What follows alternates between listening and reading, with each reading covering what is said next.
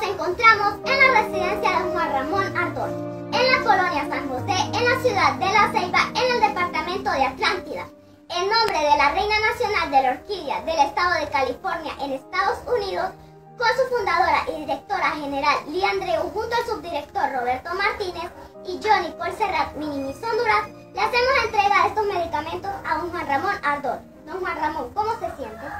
Pues muy agradecido y alegre al mismo tiempo porque necesitaba los medicamentos y espero que me sigan apoyando con las 10 ruedas y un agradecimiento a la Reina Nacional de la Orquídea.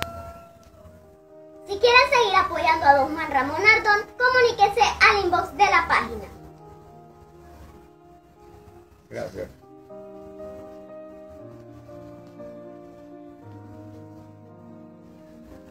Que Dios me los bendiga.